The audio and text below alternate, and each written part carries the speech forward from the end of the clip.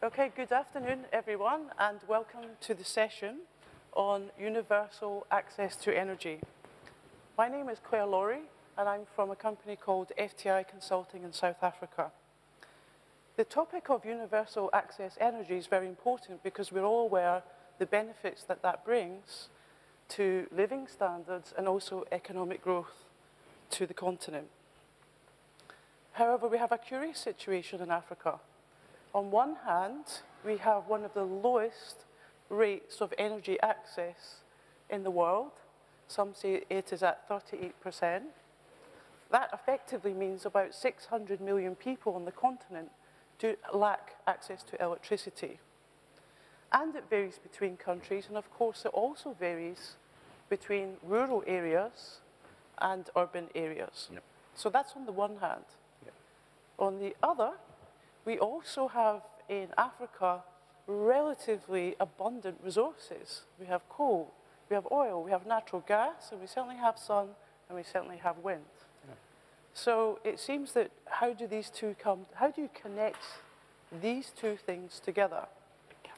Also bearing in mind, the world is going through an energy transition. So it would be good to also discuss what's the transition happening in Africa into a lower carbon economy and an increasingly electrified world. So to discuss with it here today, we have four gentlemen on the panel, some from government, some from energy and infrastructure investors. So I would just like you to briefly introduce yourself of who you are and what do you do. Sure. My name is Caspar Herzberg. I manage Middle East and Africa for Schneider Electric. Schneider Electric is a supplier of solutions in energy management and process automation. So we're very close to the energy topic. My name is Fortune Chasi. I'm the Minister for Energy and Power Development in Zimbabwe. My name is Sam Alemayehu. I'm the Global Managing Director for Cambridge Industries. We're energy developers throughout Africa, and we're focused on renewable energy projects, and we've just built the first waste-to-energy project in Addis Ababa, Ethiopia, where we process 80% of the garbage in a city of 5 million people and produce 25% of the household electricity in the city. My name is Doida. I'm from Mitsubishi Corporation. We are having activity worldwide, and I'm the regional CEO for Africa. Especially in Africa, energy sector is one of the very interesting and important investment area that we're thinking, especially looking at the current status of Africa, as you just mentioned. I think the continent should be electrified, and we're willing to contribute to achieve that. Very good, thank you very much. Let's start with Zimbabwe. Let's start with you, Fortune. Yes. So there's certainly energy issues in Zimbabwe. Yes. What's the plan? What's the plan for increasing energy access and reliability in Zimbabwe? Well, let me start by setting out the background to our current power challenges. We are victims of climate change insofar as the Kariba Dam, which was our baseline, is concerned. The dam has been going downwards inexorably, particularly over the past few months, to the extent that now live water is at just above 20%. We also have significant challenges on our equipment, thermal side of things, antiquated thermals. And so that has impacted heavily on our economy. But we also have huge numbers of people, particularly in the rural areas, who have got no connection whatsoever with energy sources. So in terms of us propelling ourselves forward, we are currently working on an integrated resource plan. The major challenge is that we have relied for a long time on the hydro side of things. And so the risk attendant on Lake Kariba is affecting us negatively. So now we're working on renewables, solar especially, wind, gas, and we're doing all we can to ensure that we deplete the power deficit that we have, and in fact power poverty in the rural areas. And we're aiming around 2030 to have a minimum of 11,500 megawatts. Our figures at the moment are very unreliable and very low. So in the energy mix, you have fossil fuels and also renewables. Are you deliberately increasing the renewables proportion? Yes, definitely. Okay. We, as I indicated, we are a victim of climate change. So we're moving in the area of renewables deliberately, first of all, to get sufficient power. But we think that we also have a role to play as a nation to ensure that we go green and play as little as possible a role around issues of climate, the worsening climate change situation. Okay, thank you. Yasuhiro, what path do you think Africa will take? Do you think it's going to rebalance between fossil fuels, increase access, increase growth, but also reduce CO2 emissions? Sure, the carbon footprint issue is serious, and you have to actually look into what sort of energy mix is appropriate in this continent. For example, the case of our country in Japan, we used to have lots of nuclear. I think nuclear accounted about 40% of the energies up till we had a tragedy in 2011, followed by tsunami and an accident. And then we suddenly lost 40% of our power as a base load. But in Japan, we don't have, we have a very limited local production of coal or fossil fuels. So all we had to do is actually import natural gas, and the cost went up very sharply.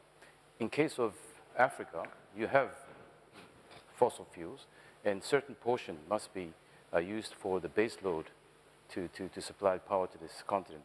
But having said that, this continent, 50% of people doesn't have access to energy.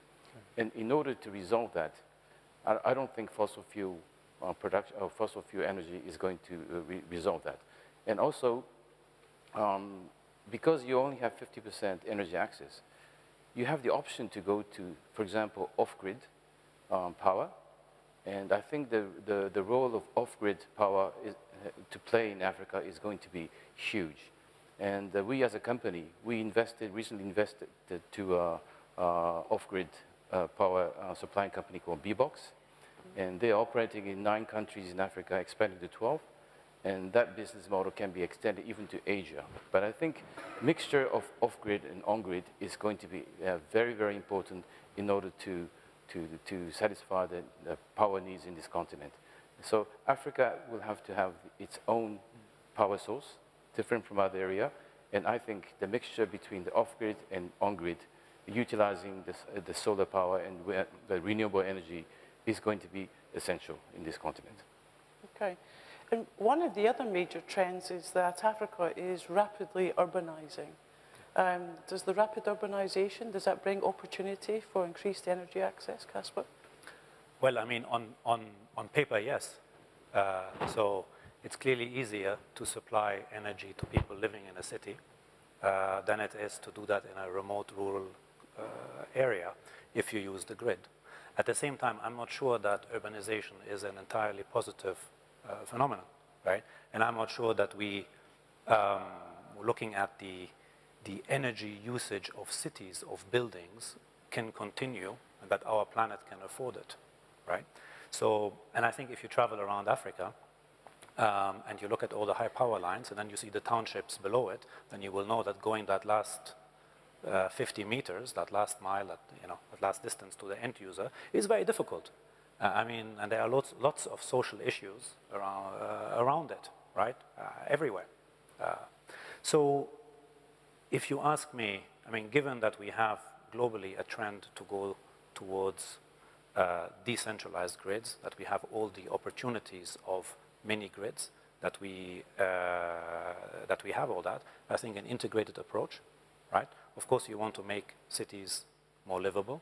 You want them also make them significantly more efficient in the energy that they use, and you want to focus on the rural areas with mini grids to reverse the trend of rural-urban migration. Because I mean, one thing we found in, I think it was in Nigeria, but also elsewhere, that when you put a functioning mini grid with a business model in a previously disconnected community, it reverses the trend and creates a new local hub. So people go there instead of going to the city, which I think ultimately is a good thing. Okay, and Samuel, what do you think are the right business models of increasing energy access in rural areas? I think with everything that we've talked about so far, the key thing is each country, each region has kind of a specific type of energy mix, specific set of challenges.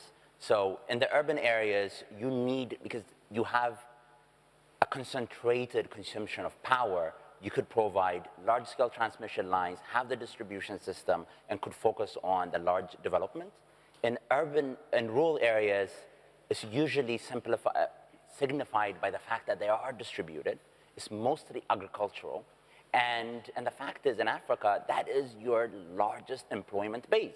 So if you're going to have any significant amount of development in a country, which you want kind of the investment in electricity to be an engine, a catalyst towards economic development, you need to be having productive power. So right now, you have a huge amount of money that is spent on small solar panels that are used for a little bit of a light bulb or plugging up, charging your phone. That's great. But if you want the economic engine to change, you need productive power. You need to be able to have the type of power that allows you to pump water. That doesn't necessarily need to come from a transmission line. It could just be a solar panel with that specific product. You need the ability to weld. So it's a combination of solar biomass, because if it's purely solar, then it does not have the base load requirement so that you're working 24/7, you're working on demand, you're relying on the sporadic appearance of the sun or the wind. So you need to complement biomass, and biomass is great in agricultural areas because it puts back money because the fuel is agricultural waste. There's a significant amount of complementary power in those areas. Then the other engine for growth, especially as the rural community, as the agricultural sector is starting to improve, is manufacturing. Because the biggest problem that Africa has and we have to solve is employing our amazing youth. We will have 50% of the world labor force very soon. And if that is going to be the case, it needs to be employed labor force. It needs to be productive labor force. And for those, for kind of the policy that you have for rural electrification is the mini grids. It's making sure that specific products and engines have their own power source. And for manufacturing sector that usually relies on the agricultural output, then you need to have them concentrated in industrial parks so that you could service them easily. It makes it easy for private investors like us to be able to come in, bid on what we're good at, which is just generating the power.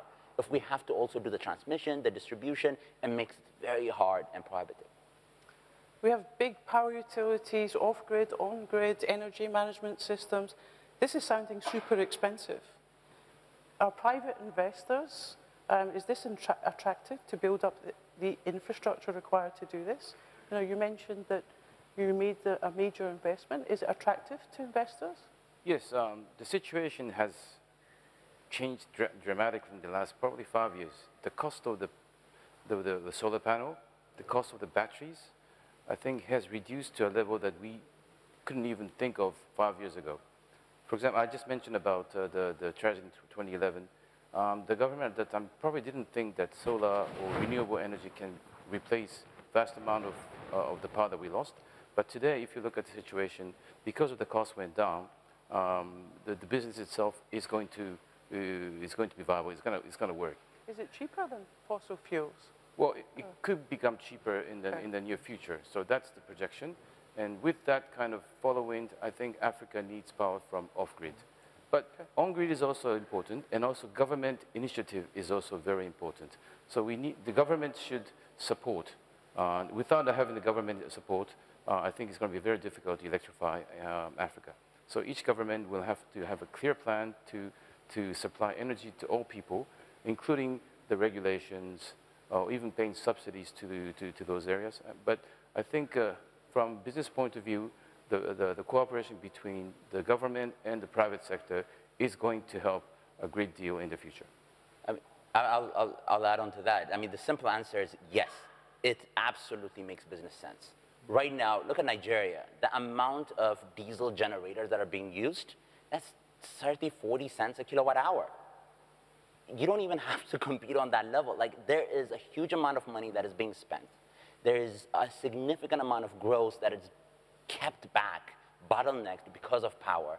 If you have the right type of investment environment, there isn't an attractive place better than in Africa, because in other places, you're fighting against legacy, existing infrastructures that have been built, money that have already been spent. There, all you need, there's a huge amount of money going around trying to find opportunities to develop. Yeah. If governments could make it easier, so countries that have made it attractive for power developers to come in and invest, there's a huge amount of interest. And solar has gotten so expensive. Some of the bids that you see out of Egypt and South Africa, extremely competitive, beating out fossil fuel as well. Yeah. Caspar, do you share this view that it's an attractive investment for the private sector? Yes. I mean, it's an opportunity. You said 700 million people, yeah, right, without access. So across Africa. So of course that in sheer numbers is a very attractive business proposition. At the same time, I mean, if it was easy to do, it would have been done by now. Yes. Yeah. So, and the fact that it is still at times difficult to do, even when now the price of the energy that you generate is at times half that of kerosene, especially in Nigeria. So the further you go away from the coast, the more you go inland, the more expensive kerosene is. So it's actually easy to compete. But the challenge that we have seen is the business model around the mini-grid. So that is, what do people do with the energy? How do they integrate into the local economy? How can that be done sustainably? And more importantly even, how do you maintain and operate these mini-grids? Because very often, the skills to do that are not there, are not where you need them. They might be somewhere else. And actually, I mean, 2 days ago, I was in a neighboring country, and I met with someone, was a decision maker, and he told me, you know, my country is full of abandoned mini-grids, half stolen, destroyed, because we don't have these were all given by donors, and we don't have the skills to maintain them. So I think to make this work, different skills, more relevant skills at the basic, I mean, I come from the electricity energy industry, so this is basic electrical skills are needed at scale, right? And that is, to your point, a public-private partnership to make all of that really relevant, that these people are employable, not just in the formal, but also in the informal economy. So it's technical skills and basic business skills to operate these small grids. That's kind of what I do see. I'd be interested to how you see that. I mean, sure. I mean, refer back to you. I mean, the way we're looking at it, it is a very attractive investment because if you are generating electricity, the demand is there. The problem is a lot of, I mean, it falls back to, again, I'm going to push it back to governments because when you're coming as an investor, the one thing that you want to see is predictability. If I am making investment, which a lot of it is capex up front, you want to be able to see what's going to happen 15 years from now, 20 years from now. Usually you want the government to guarantee that it's going to be purchased, whatever you produce. Not every government has created the environment to be able to do that. And kind of a lot of the mini grids that are now working, I mean, the donor dynamics and stuff, that is different. If it is private-led, and you could see in Somaliland, where it's autonomous, not accepted, but you have power sectors that work flawlessly. But they're charging $1 a kilowatt hour. It's extremely expensive, but it works. So the supply is there, the demand is there, the growth is there, but is it affordable? You could make it affordable if the government steps in and allows you to have predictability. A number of you mentioned the government steps in. What do you mean by that? What is it you want the government to do? So, I mean, I'll jump in from my side. We discussed it last night. So, I mean, so I'll say two basic things. One, in urban areas, really creating distribution lines, allowing the right type of investment for distribution lines to be created. So this is on a household level, either give a mandate to a company that have the right to build that distribution line so that, and also make sure that people end up paying for it. and charge. Continuously, a lot of cities, you see lots of challenges, but if that system is there, there is a specific feed-in tariff, then investors will jump in. They know what they're gonna get. They will make it attractive, make it competitive. It could be a bid, but at the end of the day, a specific set of kind of, this is what we're willing to purchase, and this is our ability to be able to distribute it and sell it. If governments are able to do that, then it becomes an attractive place. I can give you one example. I went to a country called Togo. Togo is a very small country in the Western Africa, but they are committed to light up the country. And the government has officially announced its plan. I think their energy supply ratio of today is about 40%, 45%. They clearly mentioned that within 1 year, it's going to be 50%, and until 2020, it's going to go to 75%, and we will light up the whole country by 2030. For example, the government has shown its clear target, and also government is promoting to those off-grid, and also they're also providing from hydro as well. So they have a clear plan what to do until 2030, how to electrify the whole country. And they're also providing subsidies to those people coming, and tax incentive, etc. So if the government is committed to do something with a clear vision and how to achieve that, I think it's going to be very easy for the investor to go to that country and to create those kind of energy source in the future. So what I said is that the government must be determined to do. And with that determination, the public company can have the cooperation and actually achieve the objective. So government initiative is vital. Okay. Anything to add on the... We're going to come to you next after we get... anything to add, Caspar? No, I think you should go first. So we've had subsidies, distribution systems, clear vision and strategy, yes. Tax incentives. Is that something government is prepared to do? I think so, and I think the colleagues are right in saying that governments have to be sensitive to the needs of investors. And in our unique situation as Zimbabwe, where we have significant challenges in the area of power generation, its distribution, even on the consumption side, we are working right now on a panoply of incentives that are extraordinary because our situation is not ordinary. So we cannot give incentives that are found everywhere else where the circumstances are different. So we're in a unique situation where, for example, we're not able to take advantage of any facilities that exist within international development institutions by virtue of the fact that we are sanctioned. So it's very difficult for us to get credit lines, to get any form of financing for projects. So we tend to need investors who are able to come with their own financing. And the issue then is how are they able to take, to pay back the loans that they've taken, or to pay their shareholders their dividends.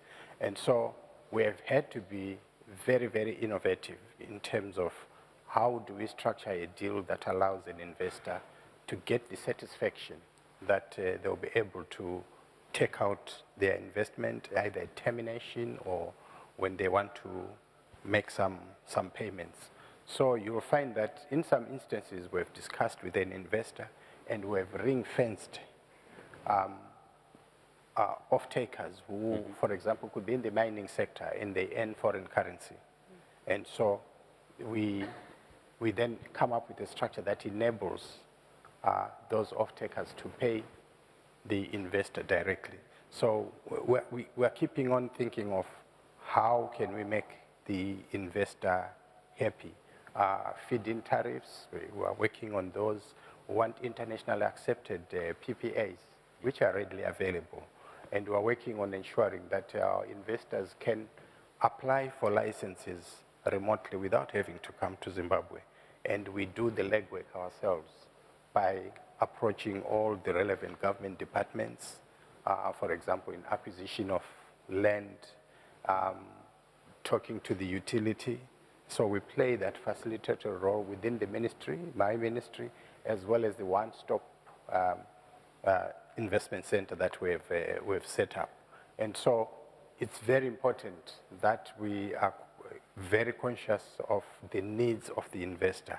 What is it that we need to do as Zimbabwe to attract those people that want to come invest in our power sector? And this is the area of growth. We are looking at technology companies because we believe that technology has a big role to play in the generation, supply, and management of power. We are looking at managing the demand side, where we have not been doing so well, retrofitting. And so all those ideas require that we come up with appropriate incentives, which are all contained in an energy investment policy that is publicly known, and investors can access it without much of a hassle.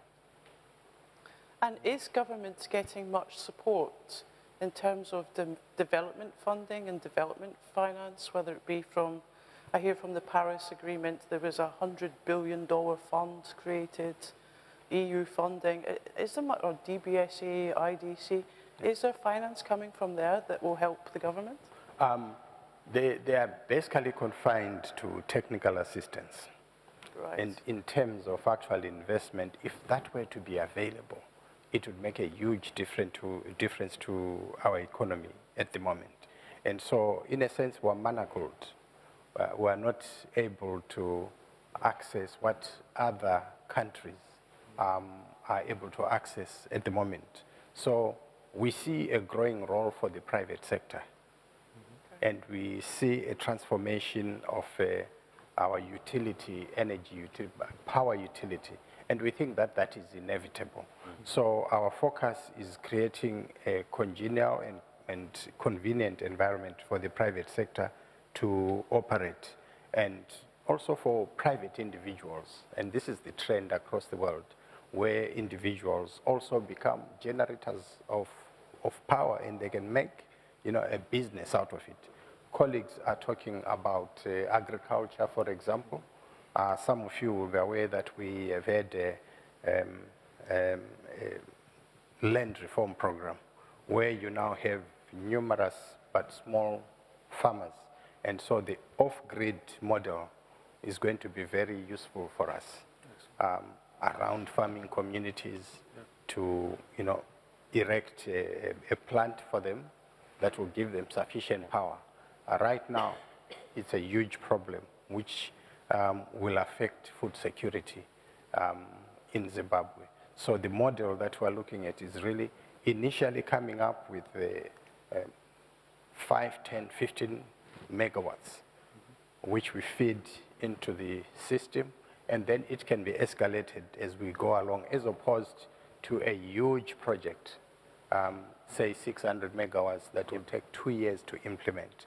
So when we have all these scattered around the country, we believe that we'll achieve our objective of having 11,000 and above megawatts by 2030, and we're looking at being a net exporter of power to the region. There are many countries who are challenged on the power side, and so we also want to look at it as a business opportunity for Zimbabwe. So the discomfort that we're feeling right now, we are translating that into a huge opportunity for investment.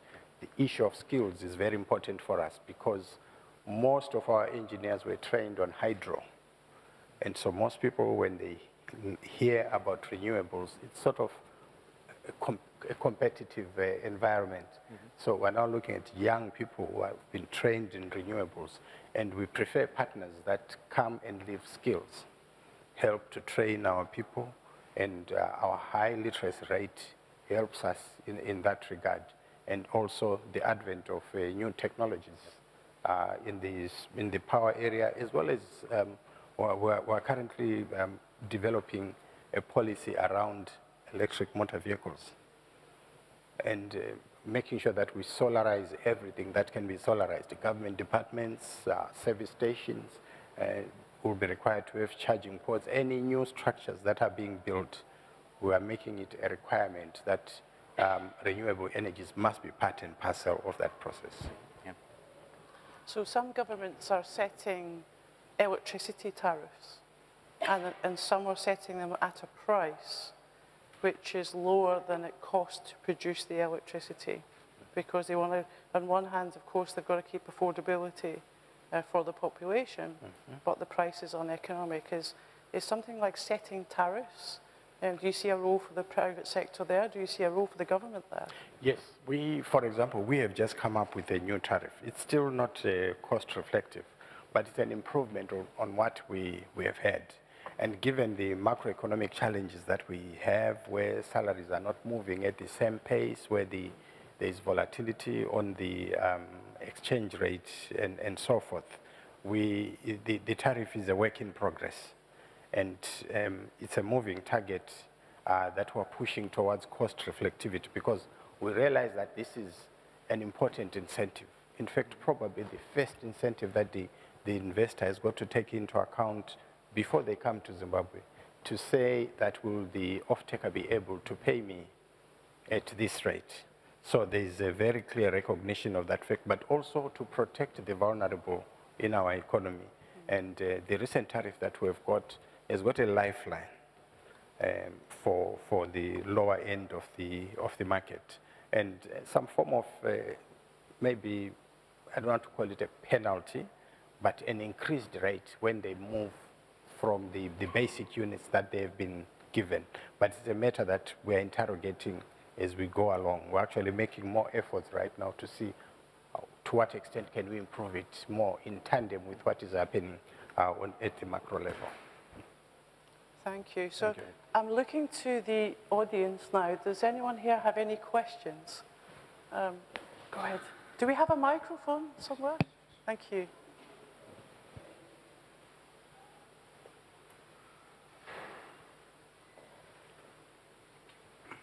Helmer Price, Alliance News. Question for the Minister.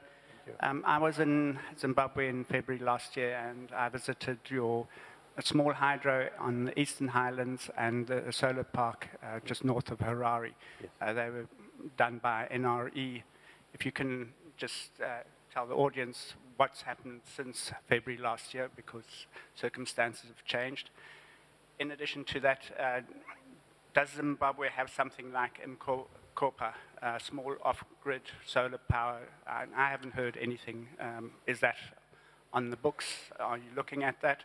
And then lastly, if you can just give me an update on what's happening with Batoka. Yes. Maybe to start with Batoka, we think we are on target. The Council of Ministers met 2 months ago, and we gave the green light for the project to commence in earnest. We expect that there will be groundbreaking before year end. And we are satisfied that we've done all that is necessary for the project to proceed. When will this power be available? 3 to 4 years, it's a big project. Now, coming to the solar grid in the Eastern Highlands, it's really a model that has been very useful. And in that it demonstrates that power is not power for its own sake. And the local people, apart from the businesses, are beginning to engage in economic activity that was not conceivable before this system was put in place. And of course, this is one project which has brought into sharp relief the need for us to look at the tariff, and also to be innovative in terms of coming up with a structure to enable the investors to take out their money. We are in constant discussions with them. In fact, I met them last week, and we were looking at increasing and improving the structure that is there, so that there is an assurance that they will get their resources. I think I forgot the second question. In Mkopa, do you have something similar to Mkopa, which is a small off-grid panel like that, just using solar power and off-grid? It's based similar to the M-Pesa platform in Kenya. Yes. And what Mkopa does is they give you something that's sort of double the size, Yes. and that powers electricity and for lights and for solar charging. Yes. But it's distributed power. You see, over the past few months, there's been a phenomenal rise in the products that relate to solar that are coming into the country. And we're very delighted by this. One of the issues that we're looking at now is standardization of the equipment, so that we are getting genuine equipment that can be, so that public is not taken advantage of. But there are so many versions of this which are on a pay-as-you-go basis. For some of them, maybe $2 a month, and so it's really affordable by the common person. Most of them cannot really power a project, and so the small grids that I'm talking about have a role to play. But in the interim, when a rural family has got access to light, it means that children can study at night, which at the moment is not possible. And so because of that, the lives of children are being ruined. But we also see, for example, if you look at the area of technology, we have a huge effort that we have made over the years to make sure that all school children have got access to computers. But this is not possible without power. And so these are areas that we want to focus to make sure that all the schools have electricity, and our Rural Electrification Agency is doing a lot of work in this respect, which will change lives of our children in the rural areas. Any more questions from the audience? If you want to take the microphone over here.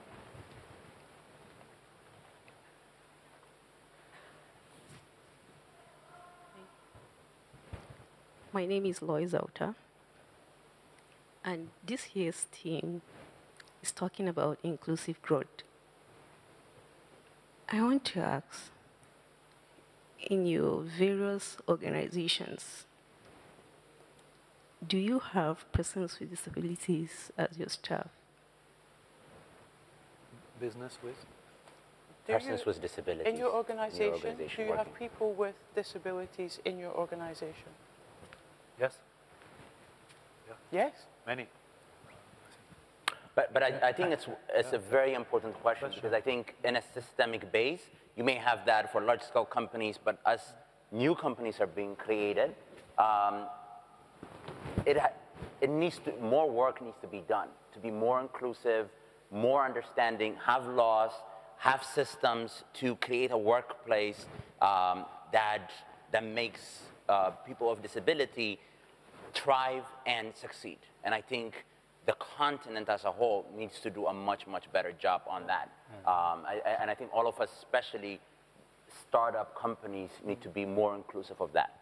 Yeah. In terms of how we look at the situation in Zimbabwe, we recognize a very special role for people living with disabilities, because most of the time they are overlooked, whether it's in transportation and so forth. But in addition to that, we are also saying, what is the place of young people in our energy policies, and also what is the role of women in the energy sector? Because we know that particularly in the rural areas, women are the ones who have got to make sure there's firewood. In the urban areas in Zimbabwe now, if you move at night in the high density areas, you'll find that men are, either in the bars or sitting outside as a group, enjoying themselves, and the women have to make sure that there is power in the house of whatever form to make sure that they cook for the family. So the way we are going is also to develop policies that are inclusive of women as players and stakeholders in the energy sector, to understand precisely how they can fit into what we are having to do at the moment. Some in Zimbabwe are having to use plastic bottles for cooking. And so there is a conflict there. We're trying to deal with climate change issues on the one hand, but because of unavailability of power, people are forced to use materials that actually fuel the problem that we're trying to deal with. So I think it's a legitimate question, and in our circumstances, we're tackling it. Thank you. There was another question over here.